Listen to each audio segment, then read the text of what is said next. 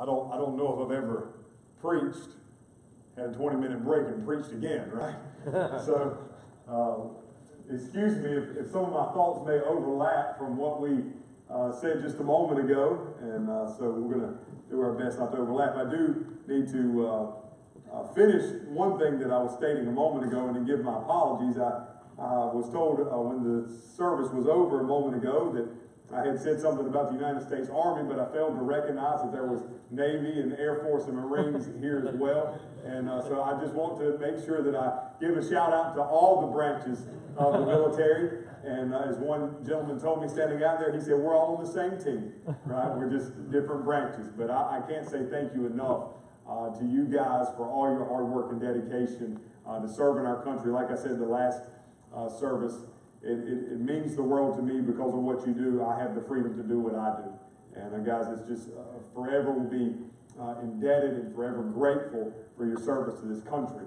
Now, I also want to say that I in my haste to, finish the message a moment ago, I forgot to mention that my friend Robin, he and his wife, he did take the fight to the enemy, and they are together today. Praise God, and they are doing well. Matter of fact, I just saw them both on a Facebook post yesterday that they're down in Houston serving the Lord Jesus there right now in the midst of flood relief. And so if he's watching on that video, I just want to make sure that he knows I didn't just throw him under the bus and leave it there. He did take control. Anyway, do appreciate the worship, man. It's been so good to worship with you guys and so good to worship with my brother Willie over the last few days. And it's just always a blessing for me to be able to do that. When we were little boys, Willie was different than all the other kids. All the other boys, Willie liked to play the piano, and he liked to sing, and he liked to practice his music.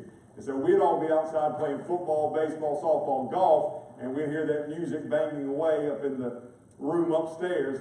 And, I used to make fun of him and say, he ought to be more manly, and he ought to be out here playing the sports with us, but now I wish I had his talent.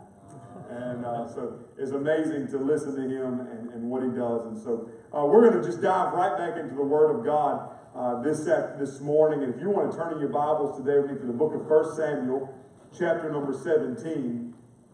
The book of 1 Samuel, chapter number 17. And I want you guys to know this, that I sincerely prayed over each and every message that I would bring to you this week. And so I did not come to Korea with a list of messages that I've preached in the past and just pulled out good ones in order to give to you. Every message that you're hearing me preach this weekend is brand new.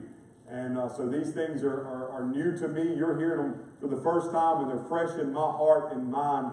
And so I just want you to know that this isn't just, I'm not just a professional preacher that just gets up and just preaches to make you feel good or to make you feel something or to get a reaction out of you. I'm truly seeking the Spirit of God. And so I want you to hear that. And I want to segue that into saying to the chaplains who are here today, I know that after this we're going to be breaking out into small groups, and you're waiting on some questions for me to give to you in order to lead those breakout sessions. I'm waiting on God to give them to me. And I was just praying a moment ago, God, if you give them to me like now, because I need them like right now before this is over. And so we're praying that before this is over, God's going to give me those questions. But I want to say this to you. I will give you some questions or some sort of challenges to speak about in the breakout sessions as God gives them to me during this time. But what I want to say to you is when you get into that room, chaplains, you just let the Holy Spirit guide you more than anything. I'm going to give you something, but let Him take control. If you feel led to go another way or the conversation dictates something else, don't you worry about the challenges. You just go with where God leads. Amen? Amen. Amen. So we're going to look at 1 Samuel 17 this morning, and we're going to start by reading one verse of Scripture, verse number 50, a very familiar story to all of you today. We're going to look at 1 Samuel 17, verse number 50. David. That name just resonates with us, doesn't it? King David. This is before he's the king, of course, but David defeated the Philistine with a sling and a stone. Even though David had no sword, he struck down the Philistine and he killed him. If I were to ask you this morning, who do you think of when I say to you, who is a godly man? Who comes into your mind when you think of a godly man? I mean, for me, the very first person that comes into my mind is the Reverend Billy Graham. Everybody in this room knows who Billy Graham is. He's 98 years old. He has lived his life for the cause of Christ. And in all reality, if Billy Graham died right now, no one on earth would be able to say a negative thing about it. He's never been involved in a scandal. He's never been involved in an uproar. He's never fallen from grace. Billy Graham has endured to the very end of his life. Who's a godly man? Billy Graham is a godly man. I think of another man named Dr. Don Wilton. I don't know if you've ever heard of Dr. Wilton. He's the pastor of First Baptist Church, Spartanburg, South Carolina. And Dr. Wilton is Billy Graham's personal pastor. He goes and spends every Thursday with Billy Graham. And they sit and they talk to one another, and he converses with him, and he's mentored by him. Well, Dr. Wilton is a personal mentor of mine, and so I'm able to sit under his feet. Dr. Wilton is a godly man. I told him recently, I said, his first name was Don. I said, Don, I want you to know that I have learned more watching you walk than I've ever learned hearing you preach. And I've heard the man preach 100 times. He's a godly man. When I think about a godly man, I think about my Pawpaw Williams. My daddy's daddy, mine and Willie's grandfather. I mean, he is as true and as godly of a man as you'd ever want to meet. I think about the days when I was living in sin and a drug addict, and I didn't know this was going on at the time, but my grandmother would tell me later that he would wake up in the middle of the night at like 2 and 3 o'clock in the morning, and he would wake her up and he would say, Roberta, we've got to pray for Zach. God's prompted me to pray for him. And she says that my grandfather would get out of the bed, and at the time he was in his mid-70s, he's now in his 80s, but he's in his mid-70s, and he would get down on his knees on that hardwood floor, and he would pray until the sun came up. Just for me.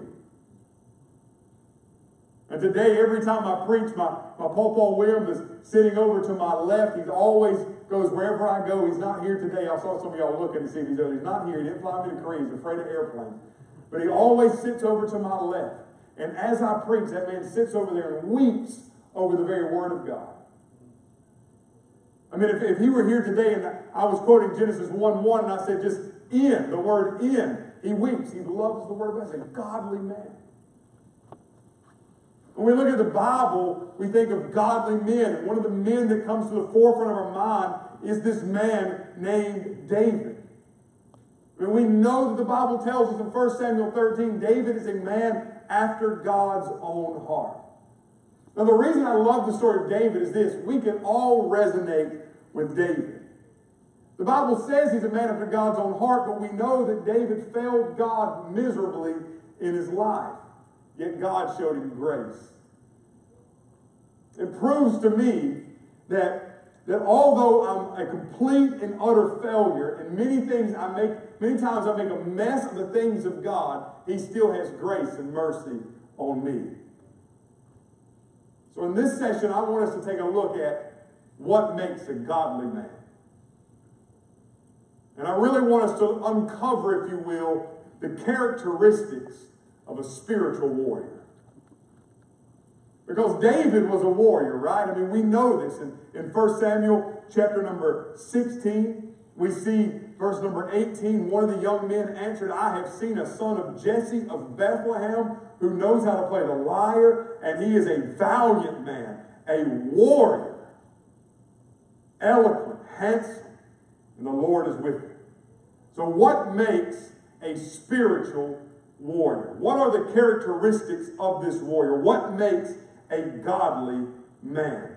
Number one, I believe that David was a man of great fascination. David was a man of great fascination. Now, what do I mean by this? We know that David from the scriptures, when he's standing at this battlefield, Saul says to him, David, you can't go fight the giant because you're only a youth. So we don't know how old David was at this time, but we imagine that he was somewhere between probably the age of 10 and the age of 18 years old. So he's a young man. And we know that young boys, young men, Pastor, are often fascinated with the things of life. My brother Willie was like this growing up. Willie was always fascinated with how things work. So I remember when I was 6 years old, my parents bought me a bike for my birthday. And my bike was green, and it had white tires, right? I was the only kid on the block that had white tires on my bicycle. And I thought those white tires were the coolest thing in the world. Well, I had about that bike about 2 weeks, and I come home one day, and my bike is missing. And I'm looking for my bike, trying to find my bike. I don't know where my bike is, and when I finally find it, guess what? It's been taken completely apart, and Willie's trying to make a helicopter out of my bike tires. And the bad thing is, my Papa Williams, who I said is a godly man, is the one who told him he could do it. I mean, I think about little boys and how they're often fascinated with the things of life. I think about when Willie and I were little boys, and we had some cousins of ours, Josh and Benjamin and Jonathan, and we were all around the same age, and we were kind of always together. And I remember this one Easter, I had this brand new blue suit on that I loved. It was light blue. I mean, this is the 1980s, right? 86. So a light blue suit. I probably even had those high white socks on, probably. You remember those pictures that you see when you were a little boy? But we go to my mama's house for Easter dinner, and I remember all of us boys, we go down the hill to my papa's shop. And we walk in there, we find a green spray paint can. And I don't know if it was Willie or Josh or Benjamin, but one of them began to shake that thing and say, hey, there's a marble in there. And we got to get that marble out of that can. And so we take that can outside. There's an old stump there, and they take that can, they lay it up there. So Willie takes a sledgehammer and he hits it. Nothing happens. Josh takes a sledgehammer and he hits it. Nothing happens. I do it. Nothing happens. You think at this moment that this is God, right, giving us that open door to get away from temptation. Jonathan hits it. Nothing happens. Benjamin says, I'll show you how to do it. And he takes that sledgehammer and he comes back like, oh, you remember Gallagher and the Sledge-O-Matic, right? He comes back with that thing like the Sledge-O-Matic and he drops it, wham! And when he does, right, spray paint can shoots all over us. We're covered in green spray paint. And we walk back in the house, right? All of us were abused that day. I just put it to you like that. But young men are often filled with fascination. And David was a man who was filled with fascination. Look at 1 Samuel chapter 17, verse 16 through number 21. The Bible says, every morning and evening for 40 days the Philistine came forward and he took his stand. And one day Jesse told his son David, take this half a bushel of roasted grain along with these 10 loaves of bread for your brothers and hurry to their camp. And also take these 10 portions of cheese to the field commander. Check on the welfare of your brothers and bring a confirmation from them. They are with Saul and the men of Israel in the valley of Elah fighting the Philistines. So David got up early in the morning. He left the flock with someone to keep it loaded up, and he set out as Jesse had instructed him. He arrived at the perimeter of the camp as the army was marching out to its battle formation, shouting their battle cry. Israel and the Philistines lined up in battle formation facing each other. What's David do? David leaves the supplies in the care of the quartermaster, and he runs to the battle line. So here's this young man. He's not even really a soldier. He's coming down there to bring the goods. But when he hears the battle cry, right, as a young man, he leaves it all behind. Why? He wants to get down there to inquire, to see what's going on. He's filled with fascination. We see this as we go further, verse 25 through verse 27. Previously, an Israelite man had declared, do you see this man who keeps coming out? He comes to defy Israel. The king will make the man who kills him very rich and will give him his daughter. The king will also make the household of that man's father exempt from paying taxes in Israel. And David, he obviously hears the conversation, so he is a man of fascination. He goes a little bit deeper. David spoke to the man. So what will be done for the man who kills that Philistine and removes its disgrace from Israel? So once again, we see this fascination filling his heart. And go down to verse 28 through verse number 20. So now David's on the front of the battle line, and David's oldest brother, Eliab, listened as David was speaking to the man, and he became angry with David. And he said, why did you come down here? Who did you leave those few sheep for or sheep with in the wilderness. I know your arrogance. I know your evil heart. You just came down here to see the battle. So even his oldest brother realizes, right, that David is a man of fascination, a man who's wanting to know how things work. He's wanting to pull things apart to see what's deeper. Now, friends, I want to tell you, fascination is not always a bad thing. Because this fascination in David's heart also led him to a worship-filled heart. This fascination in David's heart also led him to a love for the God of heaven. You see, David was a shepherd boy, the Bible tells us. And it's my belief that David is so filled with wonder and so filled with the awe of the glory of God that as he sits out there on the hills, the Bible is filled with what we know as the Psalms. 150 Psalms have been written. 73 are attributed to this young man named David. And those Psalms, if you go read the Psalms of David, they're all filled with wonder and worship for the very glory of God. 3,600 songs in the Jewish hymn book today are attributed to David. So on top of the 73, he wrote 3,600 more that we know of, songs of worship and praise. Go with me to Psalm 150. I just want to read one of these to you this morning so that you will know the type of heart that David had.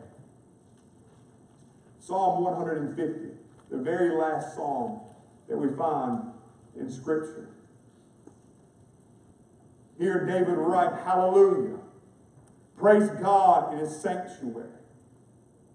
Praise him in his mighty heavens. Praise him for his powerful acts. Praise him for his abundant greatness. Praise him with trumpet blast. Praise him with harp and lyre. Praise him with tambourine and dance. Praise him with flute and strings. Praise him with resounding cymbals. Praise him with clashing cymbals. David says, praise God with all that you have, with all that you are.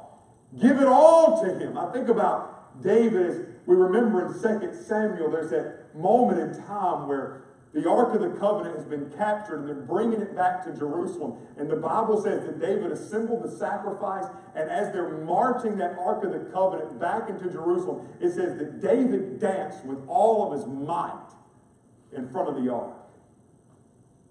And I think about in my mind this little boy down in Great Falls that I used to pastor. His name was, we called him Junebug. His real name was Montel. And Junebug didn't have a lot. Friends, I'll just tell you, Junebug lived in the worst poverty you could ever imagine. But little Junebug, he had always come to church on Sunday mornings. And I remember this one day. He was sitting beside me, and the music got to playing. And old Junebug got to jigging. You know what I mean? And he got to dancing up in front of everybody. He was just worshiping Jesus. Somebody behind me hit me in the shoulder and said, tell that boy to stop. I couldn't tell that little boy to stop. He was filled with awe. He was filled with wonder. He was filled with worship over the God of heaven. What I wish is that more people would do a jig before the Lord.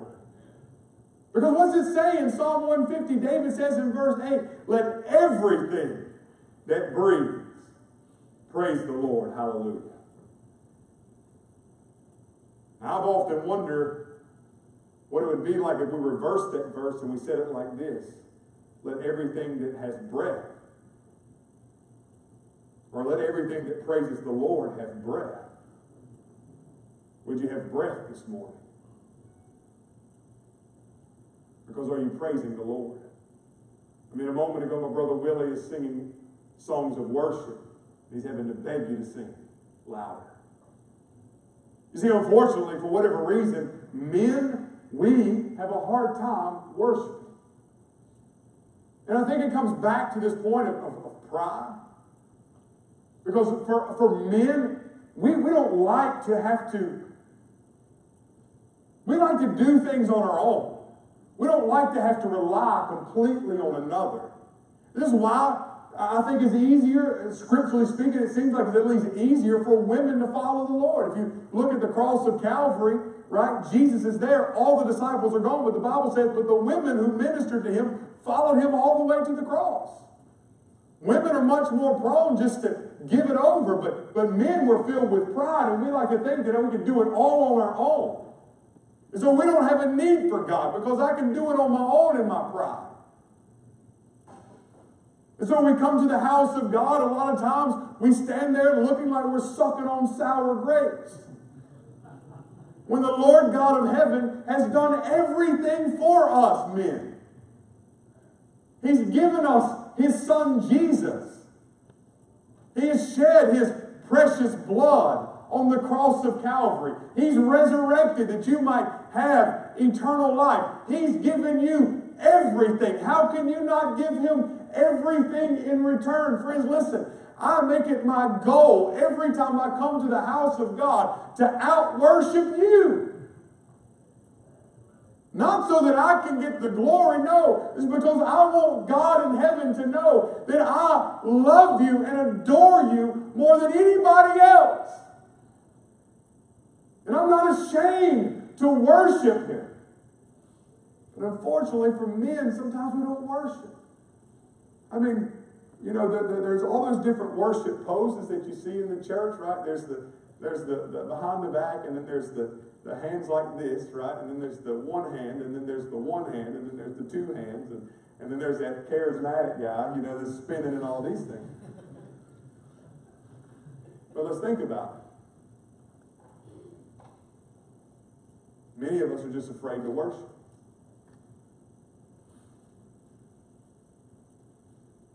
And I'm going to say something to you, and I don't want you to hear this wrong, because I know your heart. But we get it so messed up in the church today. We come to church, to the church house, and we say, I've come to get my blessing. Now, friends, listen to me. I know your heart on that. You're coming to learn.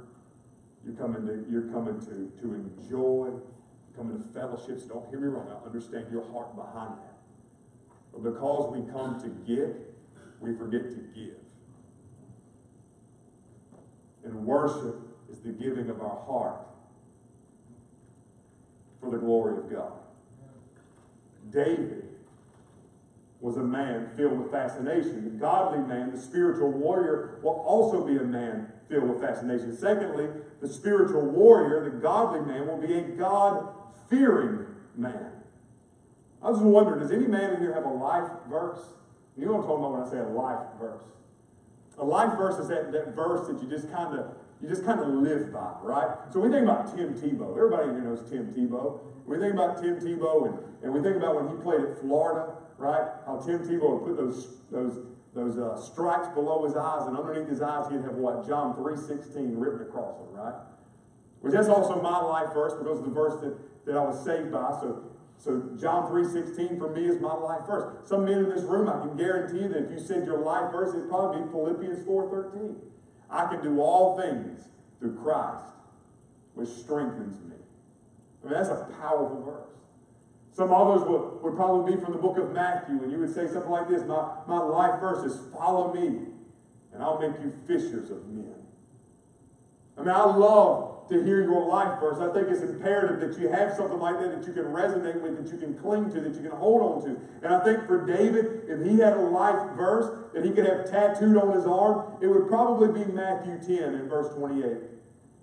There, Jesus said the following words, do not fear man, who can kill the body, but not able to kill the soul. Rather, fear him who is able to destroy both soul and body and cast it into hell. David was a man of fascination, but David was a God-fearing man. When you look at the story of David and Goliath, you might fall under the presumption that David was a man who had no fear. It's not the case. It's just that David's fear wasn't misplaced. David didn't fear man, instead he had a fear of God. So I want you to look with me in 1 Samuel chapter number 17. And we're going to just look at some things here about this one point. He had a fear of God. Now let me just remind you, when we read the Bible, and you remember this in your own life, when you're reading the Bible, and you're reading verse by verse in the Bible, what you'll find is that each verse, this is true across the board, every verse in the Bible has only one meaning. So you can't take 1 Samuel 17 verse 1 and say it means 10 different things. It can only mean one thing. Now it might be applied in many different ways. There's only one meaning.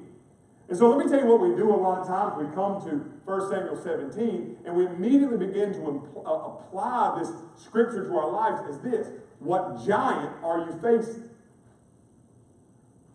As I'm not saying it's bad application, it's great application, but let's just remember this is a real battle that David faced. And this was a real man that he went up against.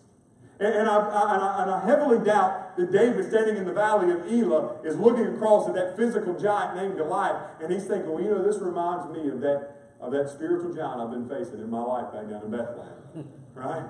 And this is just symbolic of me going against him. It's great application, but friend, this really took place. This was a physical battle that David had to fight in his life. David was a God-fearing man. 1 Samuel 17. We see the Philistines are gathered, their forces, verse 1, for war at Socoh in Judah. They camped between Socoh and Azekah and Ephes-Dammim. And Saul and the men of Israel had gathered together to camp in the valley of Elah. I don't know if you've ever been in the valley of Elah, but I've been there. You're standing here. There are rolling hills on this side. There's a large valley that's between the two and hills on the other side. And so David and the armies of Israel have come over this side, and the Philistines have come over the hill on this side. They slink behind these hills when they come out in the morning time, and they shout their taunts at each other. And so we see here, listen, verse number 3, the Philistines were standing on one side of the hill, just like I just told you. The Israelites were standing on the other hill with a ravine between them. And then a champion. I mean, aren't you amazed that the Bible calls David in chapter 16 an eloquent warrior, but here in verse 17 it calls Goliath a champion. This means Goliath is undefeated, right? He's never been slain on the battlefield. This is the man you did not want to go up against. A champion named Goliath from Gath. He came out from the Philistine camp. He was 9 feet, 9 inches tall.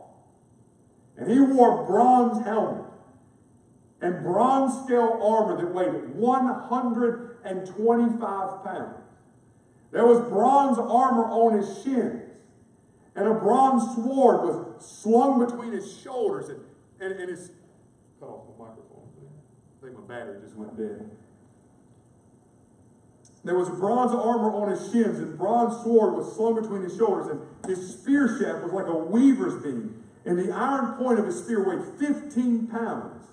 In addition, a shield bearer was walking in front of him. Now, let me pause right here and just say, my microphone went out, and I'm a wanderer. So I'm going to do my best to talk loud. If not, my brother's going to come get this microphone from me, and we're going to get this thing plugged back up. And we're going to come right back on that. But I will talk to this in the meantime.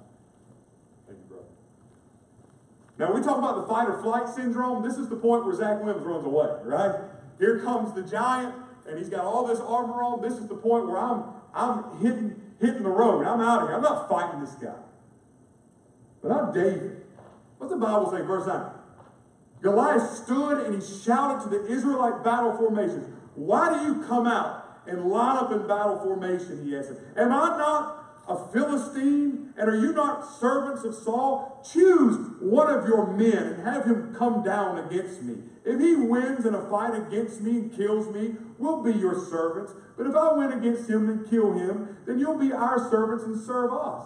And then the Philistine said, I defy the ranks of Israel today. Send me a man so we can fight against each other. And when Saul and all Israel heard these words from the Philistine, they lost their courage and were terrified. I mean, that would be me. I would certainly be terrified in this moment if I was seeing this man for the very first time. And then we see this little part about David that we mentioned a moment ago. David has come down, his daddy's sitting down with the bread and the cheese. And we see that he runs to the battle formation. So we're not going to read all that again. And then we see what happens to the one who's going to kill the Philistine, as I've already read to you. And then we see that part where David and his brothers fighting against him, were saying those things to him, discouraged him. But now look at verse 29. So this is going on. The Philistine is out there. He's ready to fight. He's looking for anybody to fight him. And David asked his brother, what have I done now? It was just a question. And then he turned from those beside him to others in front of him and asked about the offer.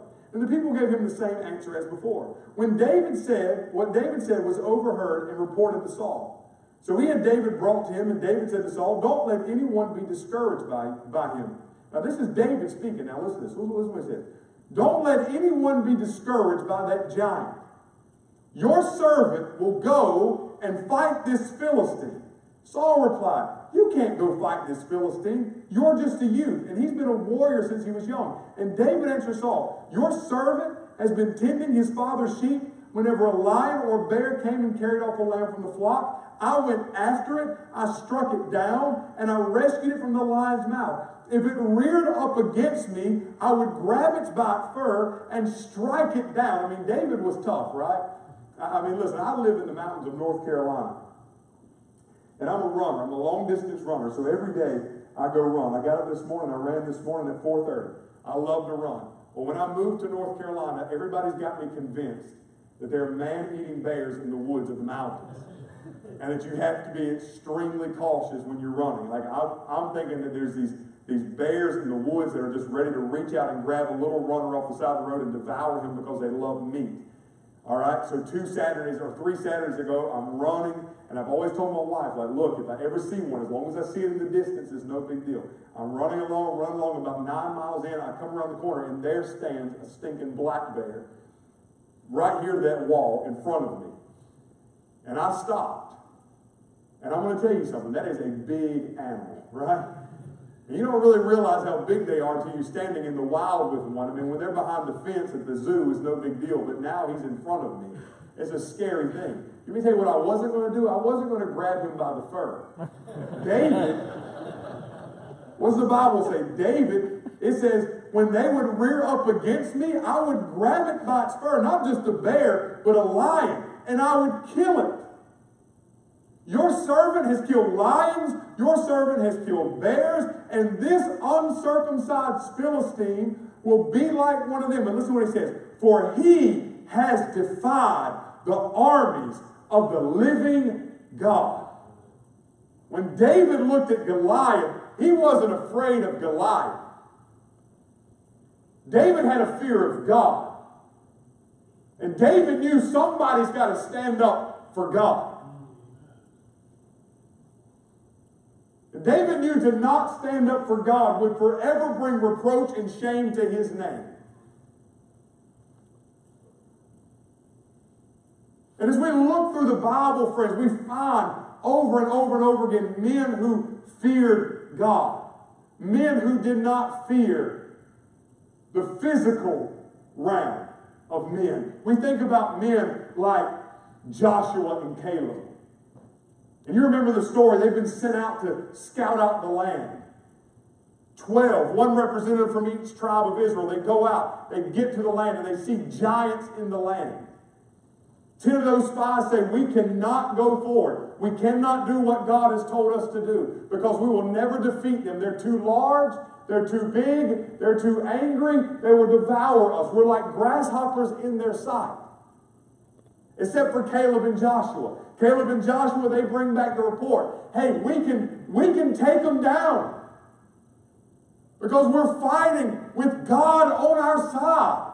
And he has told us to go into this battle. And to not go into this battle is disobedient.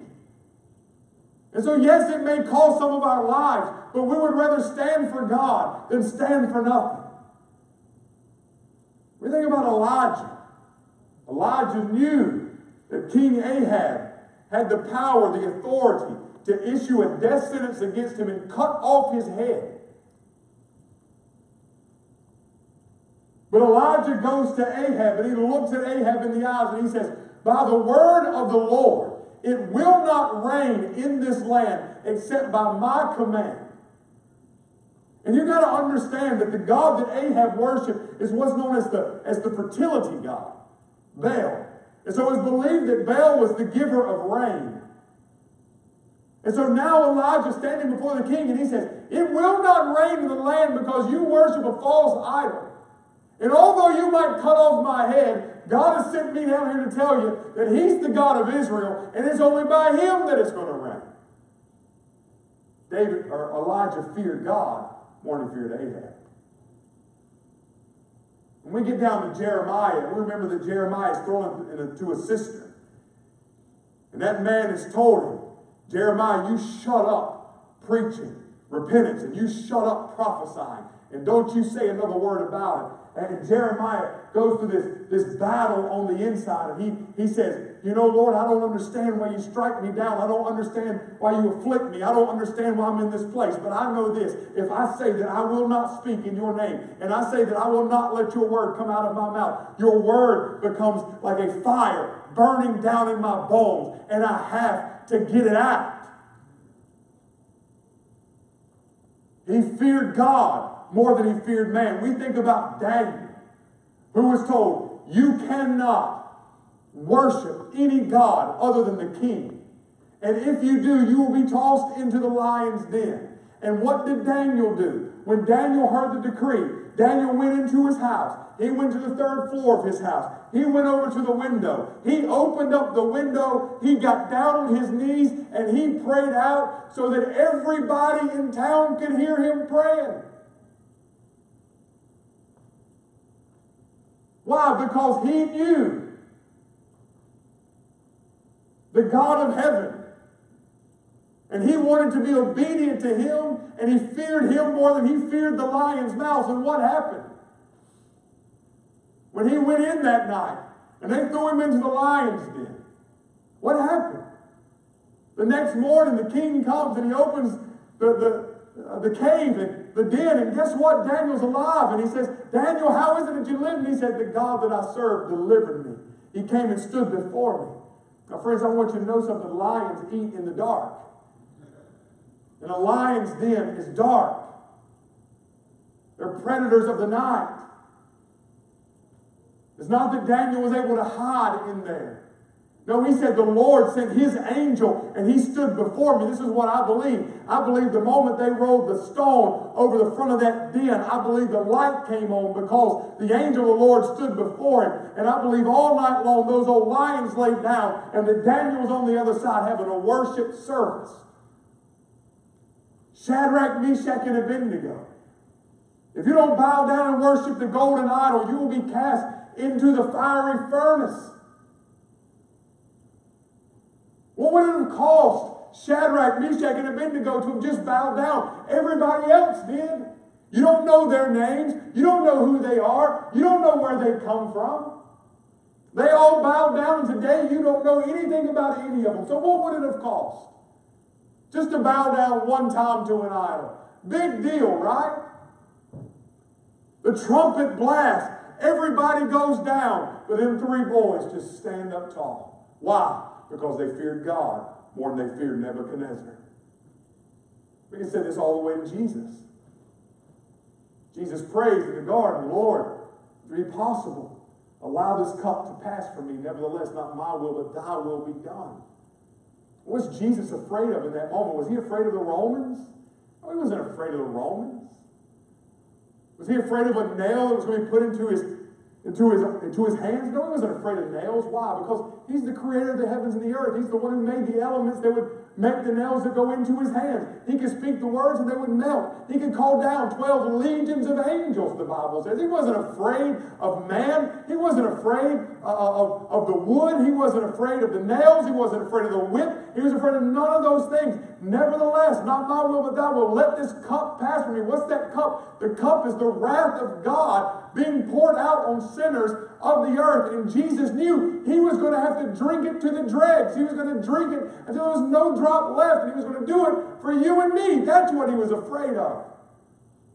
And yes, he could have walked away. Yes, he could have called 12 legions of angels and come down off the cross. Sure, he could have. But he feared God more than he feared man. Think about a person in Rwanda who was faced with this dilemma. He was the only Christian in his village. And he was told, renounce Jesus, renounce your faith, or tomorrow you will be beheaded. He refused. And the very next morning they cut off his head. That afternoon they went into his house where he had been held prisoner, or his jail cell where he had been held prisoner. And he sketched the following words on the wall the day before he died. I am a part of the fellowship of the unashamed. The die has been cast. I have stepped over the line. The decision has been made. I'm a disciple of Jesus Christ. I won't look back, let up, slow down, back away, or be still. My past is redeemed. My present makes sense. My future is secure. I'm finished and I'm done with low living, sight walking, small planning, smooth knees, colorless dreams, chintzy giving, and dwarf goals. I no longer need preeminence, prosperity, positions, promotions, plaudits, or popularity. I now live by presence, learn by faith, love by patience, live by prayer, labor by power. My pace is set. My gait is fast. My goal is heaven. My road is narrow. My way is rough. My companions are few. My God is reliable. My mission is clear. I cannot be balked. I cannot be compromised. I cannot be deterred, lured away, turned back, deluded, or delayed. I will not flinch in the face of sacrifice, hesitate in the presence of adversity, negotiate at the table of the enemy, ponder at the pool of popularity, or meander in the maze of mediocrity. I am a disciple of Jesus Christ. I must go until heaven returns, give until I drop, preach until I'll know, and work until he comes. And when he comes to get his own, he will have no problem recognizing me, because my colors have been made clear. I am unashamed of the gospel of the Lord Jesus Christ. For it is the power of God unto salvation to all who believe. For in it God's righteousness is revealed against all unrighteousness. First to the Jew and then to the Greek. I want to ask you a question. Do you fear God more than you fear man? Yesterday afternoon, I'm walking down the street, and I see this young Muslim girl standing in front of me. She's got a little baby with her. And I'm about 10 steps behind her, and she's walking. She's heading to a park. And I'm prompted by the Holy Spirit of God to go speak to her. And I'm thinking to myself, number one, she'll never understand because I only speak English. Number two, this is socially unacceptable in the Muslim culture for me to go talk to this girl. If I do this and her husband finds out, he's liable to come after me. So I just can't do it. But then Jesus reminded me of John 4 and how he talked to a Samaritan woman. So I just walked up in that park, and I looked at that Muslim girl in the face, and I said, do you speak English? And she looked at me with as plain as day. She said, yes, I do. And standing in that park down here yesterday, I was able to share the gospel with her. And here's the thing, friends, why did I tell you that? I tell you that because my fear of God is greater than my fear of man. Are you a man filled with fascination? Are you a God-fearing man? Thirdly, the spiritual warrior is a man of faith. A man of faith. What is faith? The Bible tells us in Hebrews, now faith is the reality of what is hoped for, the proof of what is not seen. Hebrews 11:1. We'll read that again. Now faith is the reality of what is hoped for, the proof of what is not seen. I think about my little son, Tucker Williams. We used to live in a house that had an island in the kitchen.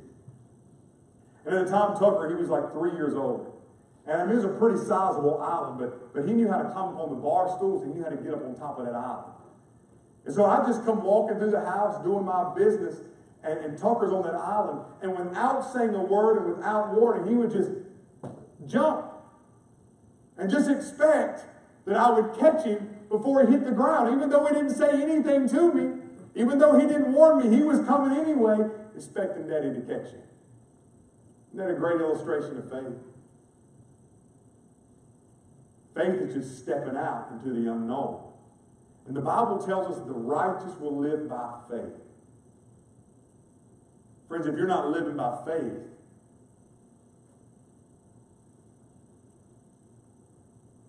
then you can't be declared righteous before God. It's by faith that you're saved. How were the Old Testament saints saved? By faith. It's always been by faith. They had faith in the coming Messiah. They were looking forward to him, believing that God was going to send him, and we have faith in the Messiah that has come. Salvation has always been by faith, no other way. By faith. By faith. David was a man of faith. All those men I mentioned a moment ago, Joshua, Caleb, Elijah, Jeremiah, Daniel, Shadrach, Meshach, and Abednego, all men of faith. David, a man of faith. Everybody else is afraid, the Bible says. They all run away. They're all scared to face the giant. But what's the Bible say in verse 37? Then David said, the one who rescued me from the paw of the lion, and the one who rescued me from the paw of the bear, will be the one to rescue me from the hand of this Philistine. David knew that he hadn't defeated that lion and that bear on his own. He knew that it was God who had defeated it for him. And Saul said to David, go, and may the Lord be with you. And then Saul had his own military clothes put on David. He put a bronze helmet on David's head, and he had him put on armor. And David strapped his sword on over the military clothes, and he tried to walk, but he was not used to them. And he said, I can't walk in these. David said to Saul, I'm not used to them. And so David took them off. Instead, he took his staff in his hand. And he chose 5 smooth stones. Some people ask, why 5, David? I mean, if David really had faith, why didn't he just take one? Well, a few things. It's been said that Goliath had 4 brothers, right? And one for Goliath and the other 4 for his brothers. I don't know if that's true or not. I just call it common sense. If I'm going into battle with a giant, I'm going to take 5 stones. The first might not kill him. I might have to take another one. Not a lack of faith. It's just common sense. 5 smooth stones from the wadi. He put them in the pouch, in his shepherd's bag. And then with a sling in his hand, he approached the Philistine. Now please understand, this is not your modern day slingshot, okay? Just a little sling. Now, this is a sling. This is something you whip and whip and whip, and you sling that stone. One time on Mythbusters, they were doing this thing. Could David have really killed a man with a sling? They use a slingshot, of course, has nothing. But when they used a sling like David slung, the rock that come off of that thing was going as fast as a bullet. And David is skilled at this. He's a shepherd. He does this daily. The Philistine came closer and closer to David. You can see this scene. David's marching. The Philistine's coming. And think of the difference. He's coming with all of his armor on. And what does David say later in the psalm? Some trust in chariots, some trust in horses, but we will trust in the name of the Lord our God. He's coming with his chariots. He's coming with his horses. He's coming with his armor. But David's coming with nothing but sling and stone. And as the Philistine comes, he looks and he sees David, and he despised him because he's just a youth. You can hear David or Goliath laughing under his breath. Who is this young man who comes against me? He says, am I a dog that you come against me with sticks? And he cursed David by his God. Come here, the Philistine called to David. I'll give your flesh to the birds of the sky and the wild beasts. And then David looks back at the Philistine with full boldness and the fear of God in his eyes. And he says, what? You come against me with dagger. You come against me with spear. You come against me with sword. But I come against you in the name of the Lord of hosts, the God of Israel's armies. You have defied him. And today, the Lord will hand you over to me. Today, I will strike you down. I will cut your head off and give the corpses of the Philistine camp to the birds of the sky and the creatures of the earth. And then all the world will know that Israel has a God. 2 weeks ago, there was a big fight, Conor McGregor and Floyd Mayweather. And before they fought, right, there was this big lead-up. And the two of them would always be on the podium, and they'd be shouting curse words at each other. I'm going to beat you, I'm going to beat you, right? None of that was smack talk like David just did to Goliath, right? I mean, he just lays it out there. Hey, I want you to know that by the time this is over, I'm going to cut off your head, and I'm going to feed your body to the birds of the sky, right? Man, This is real faith. And this whole assembly will know that it's not by sword or by the spear that the Lord saves. For the battle is the Lord's. He will hand you over to us. The battle is the Lord's, he says. I'm walking out here in faith, and there's nothing you can do to defeat me. You come against me with all the powers of the world, but I come against you in the name of the God of heaven. When the Philistines started forward to attack him, David ran quickly to the battle line to meet the Philistine. David put his hand in his bag. He took out the stone. He slung it. It hit the Philistine in the forehead. The stone sank into his forehead, and he fell on his face to the ground. And David defeated the Philistine with a sling and a stone. And even though David had no sword, he struck down the Philistine and he killed him. By faith. By faith. Jesus said the faith of a mustard seed will move a mountain. And in this case, it moved a giant. I look back in my life as a pastor, and probably one of the most profound things I've ever seen in my life. 2 weeks into my pastorate at Second Baptist in Great Falls, I'm coming out of the door, and there's a lady there named Anita Henson. And Anita looks at me, and she says, Zach, my granddaughter was born, and her esophagus is not connected to her stomach. And so they've had to run what they call a GI tube, I believe, directly into her stomach, and she has to be fed through a bag. And tomorrow, she's having her 7th surgery in order to try to get this problem fixed. So could you please pray for her? So the next morning, I got up, I drove down to the hospital, prayed over this little girl. We left and we came home. Wednesday comes along and the girl's getting worse and worse and worse. They cannot figure out why she's getting sicker since they've done the surgery.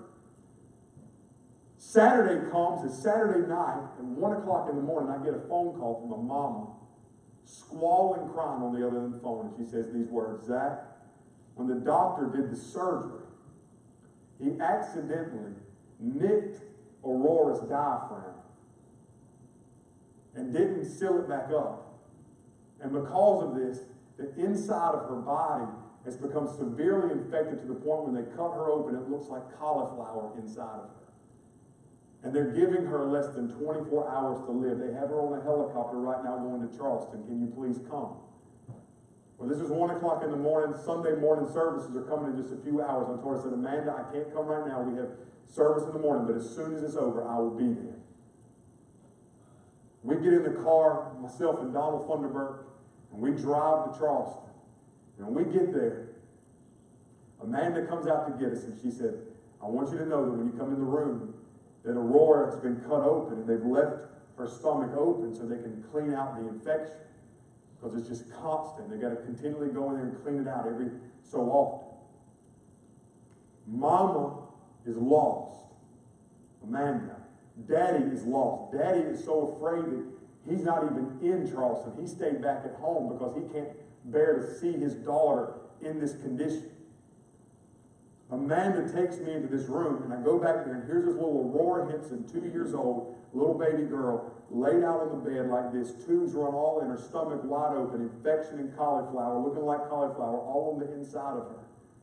A lost mama standing in front of me and asking me this question, is my little girl going to be all right? Now, as I said a moment ago, Scripture has one meaning, many applications. You want to talk about a giant? Here's your giant. You want to talk about a mountain that needs to be moved? Here's the mountain that needs to be moved. And I'm a young pastor. This is a moment, friend, this is a moment that, hey, if you say it's going to be okay, it better be okay, because if it's not okay, mama's never coming to Christ. And so I look across at Amanda with all the boldness in my heart, and I said, Amanda, I want you to know that your daughter is not going to stay in this hospital. God spoke into my heart standing right here, and she's going to get up.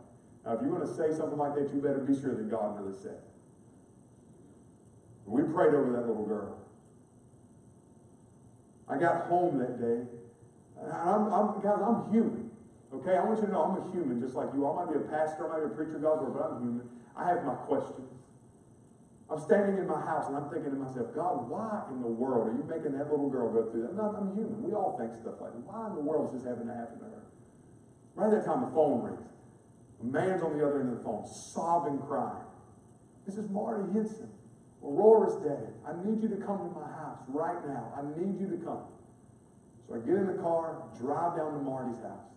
I walk in the door. There sits broken daddy at his kitchen table, sobbing, weeping, crying. He looks at me and he says, I need to be saved.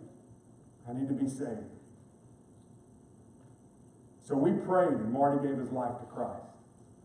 2 days later, Aurora's still fighting for her life. 2 days later, I get a phone call from Billy Henson, Aurora's uncle.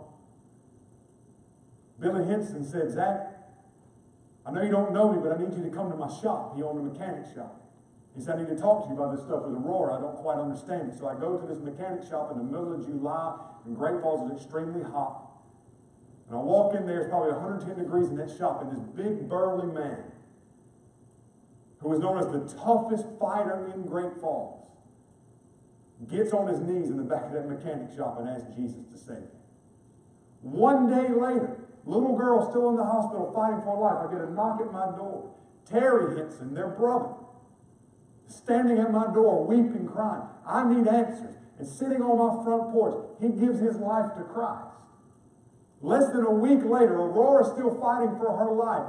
Uncle Donnie walks the aisle of the church and gives his life to Christ. And just a few weeks later, Aurora comes home from the hospital and today is a healthy fourth grader at Myrtle Beach Elementary School.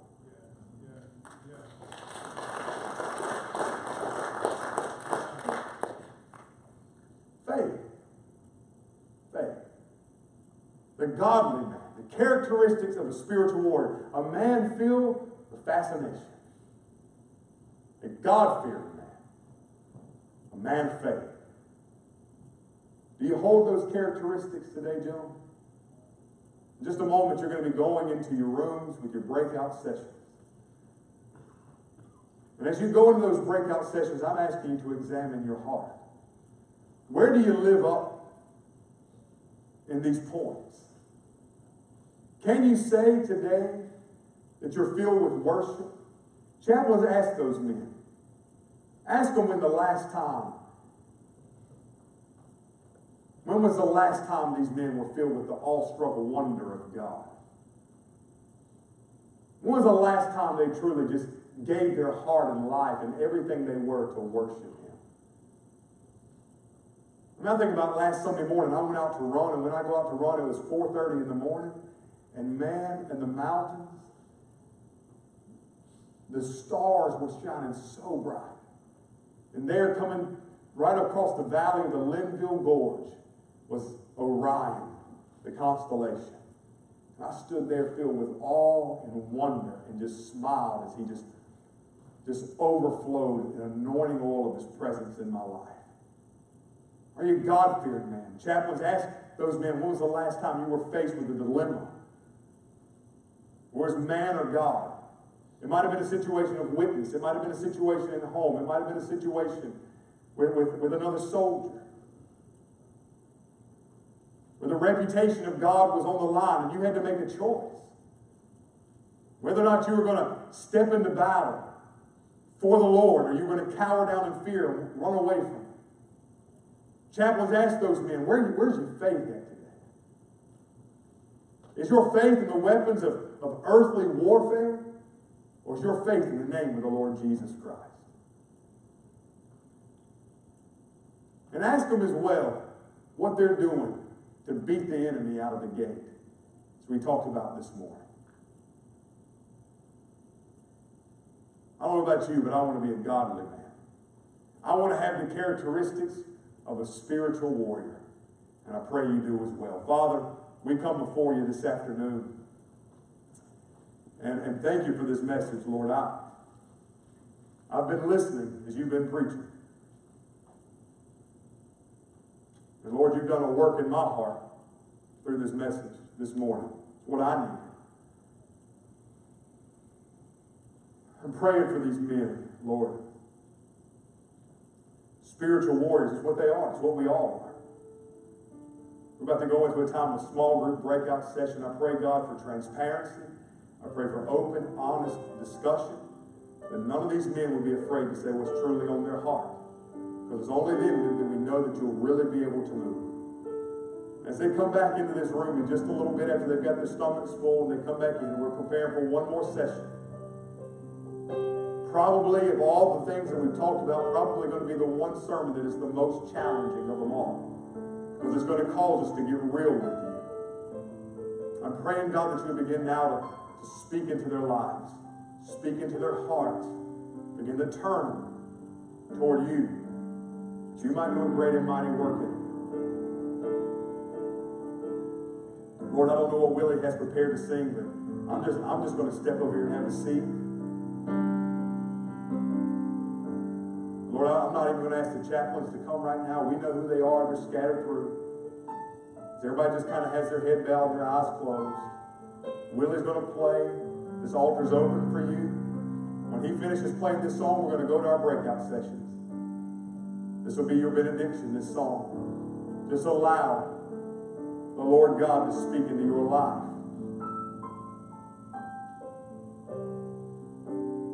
Search your heart. See if you're living up to the characteristics of a godly man. I pray that you are, friends. Father God, we love you. And we praise you. As Willie sings, we pray. If you need a chaplain, feel free to get up and move to one. If you need to talk to me, feel free to come grab me by the hand. If you need to pray, you come pray. You just take time with the Lord this morning.